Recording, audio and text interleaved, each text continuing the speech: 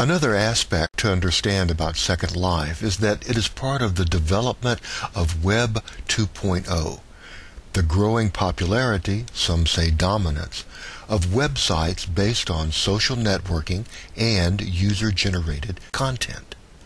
You're probably familiar with some of the more famous and infamous, MySpace and YouTube especially.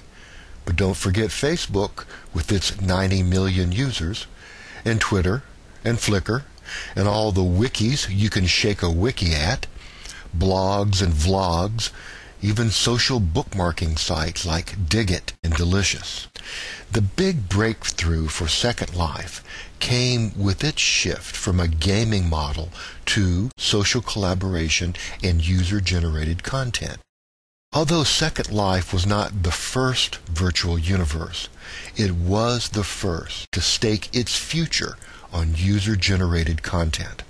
Philip Rosedale, the founder and first CEO, simply made his content creation tools available for free and also gave the user copyright of everything the user created. The result was an absolute explosion of interest and creativity in this world.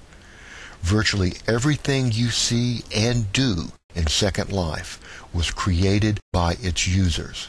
And the fact that these residents own copyrights to their creations means that they can sell what they make to other members. Scripts for avatars, all kinds of prims, and thus was born the self-generating economy of Second Life, which runs on Linden dollars. Indeed, there's a growing number of residents who have left their daytime jobs and now work full-time in Second Life, providing goods and services to its residents.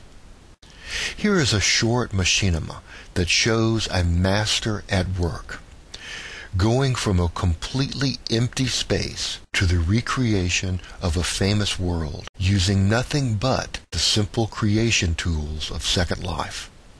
First, you will see terraforming, shaping the ground with the terraforming tool. Then you will see prim sculpting.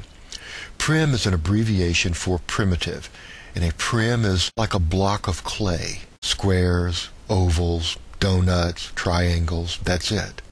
So these prims are then fashioned into everything you see and can imagine in Second Life.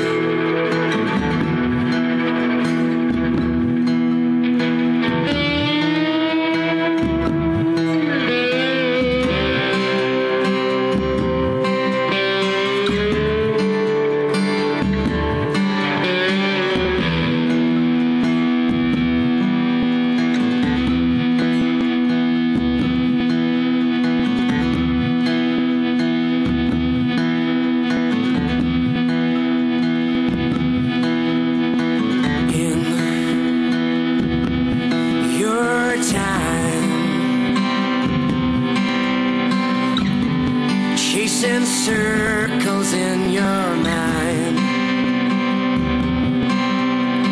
Don't look down. All that's lost can still be found in your time.